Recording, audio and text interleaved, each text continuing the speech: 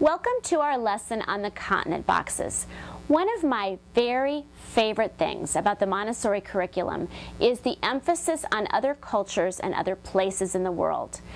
In the geography area, we show children where different countries are, and we're constantly talking about different cultures and what it's like in different countries, how there's different people all over the world. And so we wanted to show you a great way to explore different parts of the world with your children. Here is what you will need to create continent boxes. For our continent boxes, we just found 7 wooden boxes at a craft store here in town. I did paint each one with the shape of the continent and the name of the continent, so that the children would know which box is from which continent. And then you get to start to collect things. It's like a treasure. So you find different things. It's amazing what your local convenience stores have that look like they're from other countries. Every store around town has very cool dishes, samples of fabric or art, host of all kinds of other pictures. We have pictures of the people from Asia. And then one of my very favorite things is if you have anyone that you know that lives in another part of the world, they can send you postcards. I have a friend, Anne, who has lived all over the world, and she loves to send my children postcards.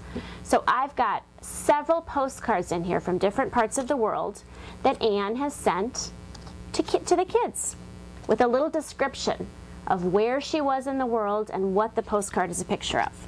And then finally, you can do things like all the flags from other countries, what their currency looks like. I just printed these off the internet, and then a couple simple facts about Asia.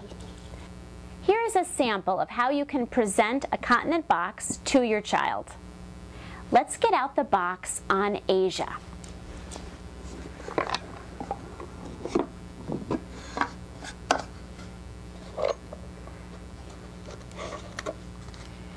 In Asia, some countries in Asia, you have different kinds of floor. They may not have carpet. They may have bamboo or wicker or straw.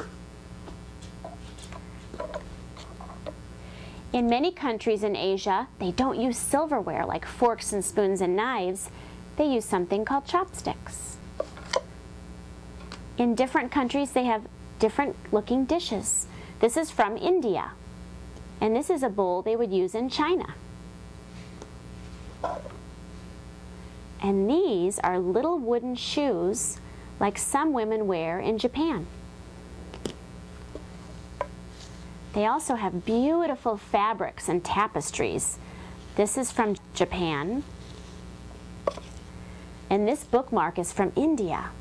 Look at the beautiful silk threads and the beadwork that they've made. Also in different countries, the money looks different. Look at some of these coins.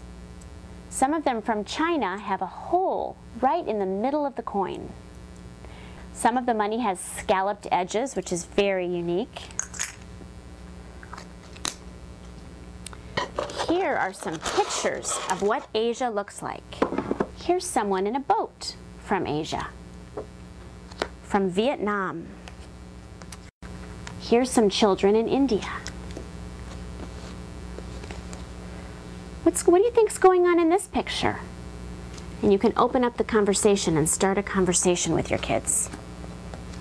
Different animals also live on different continents. Here is a camel. Each country and continent also has unique food to that country. Here is sushi.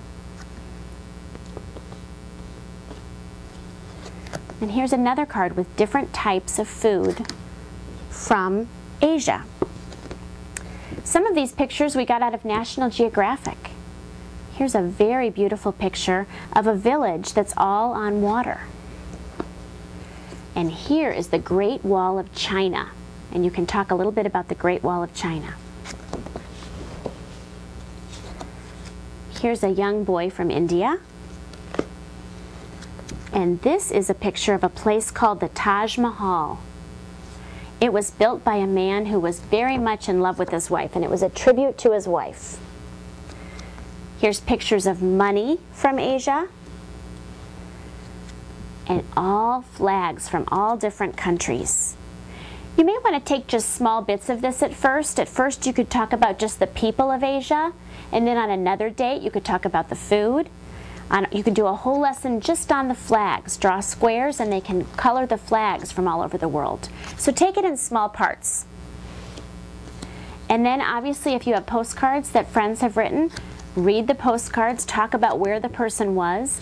You could even get the map out of the world, find out where this postcard was sent from, and find it on the map, children, or on a globe. Children love to find, you know, where's Waldo? Find it on the world. Where?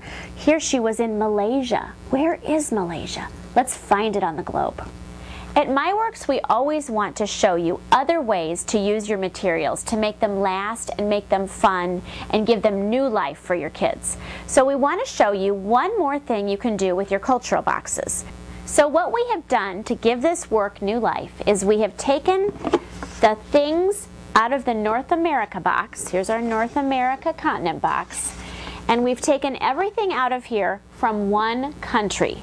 This is a box that we found at a local hobby store, and it is adorable. It looks just like a traveling trunk, like you would take if you were traveling the world. So inside here we have taken all the things from Costa Rica and put them in this box. So after you've done the continent box and your children are looking for something new to do, you're going to put this box on the shelf.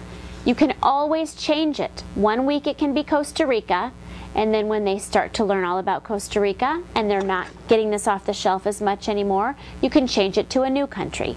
It always keeps the works interesting. So here is some pottery from Costa Rica. These are some stamps, some of the currency, and of course all kinds of beautiful photographs of volcanoes, sea turtles, monkeys, lizards, all the animals that come from Costa Rica. If you have any books that you found that are on a child's level. And then it's always wonderful to have pictures of maps of the country. Where the cities are, how it's surrounded by water. And then we also have a card with just some simple facts. Just conversation starters if your children want to know more.